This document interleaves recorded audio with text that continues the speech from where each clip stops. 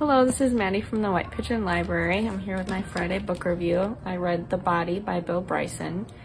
This is a nonfiction book about the human body. It goes through its functions and systems using interesting facts and explanations for our body's physical and neurological makeup.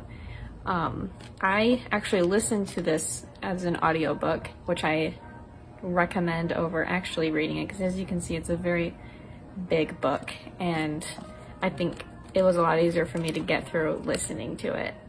Bryson actually is the narrator, so that was nice. So if you find it interesting, we have the physical copy here at the library, and then it's also on our Libby app if you're interested in listening to it instead.